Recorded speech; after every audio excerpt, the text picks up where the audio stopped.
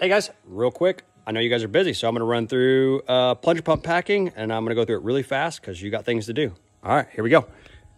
Take off the fluid end nut. Break your packing gland nut loose.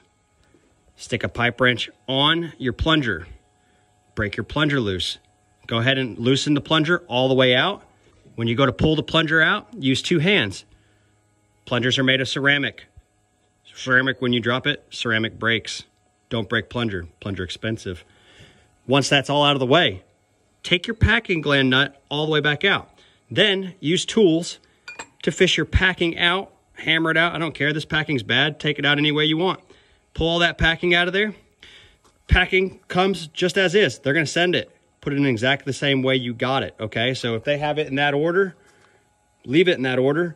You're going to have a brass ring in the middle. It's your lubrication ring, all right? Leave that ring alone. You're going to want to put it in the middle of all your packing. So if it has 3 sets of packing or 4 sets of packing on one side, then the ring, just take it the way you pulled it out, put it back in, okay? That lubrication ring needs to be on top of this port. This is where the oil comes in. It leaves the lubrication box, comes in this port, oil in, ring needs to be lined up with that. All right, once you got the packing in, spin your nut back on, hand tight, put your plunger back in. Once the plunger's back in, bring your crosshead all the way forward. You'll feel right inside here, once your fingers hit that crosshead, there's threads there. Bring that crosshead forward first, because if you don't, you could cross thread it. Boom. Once you got that there, then spin your plunger into it by hand, and then tighten it up with your pipe wrench. Once it's snug, nice and tight, you're good. Now you can tighten up your packing gland. Once the packing gland's tight, you're good. Not just snug it, don't over torque that. And then put your nut back on.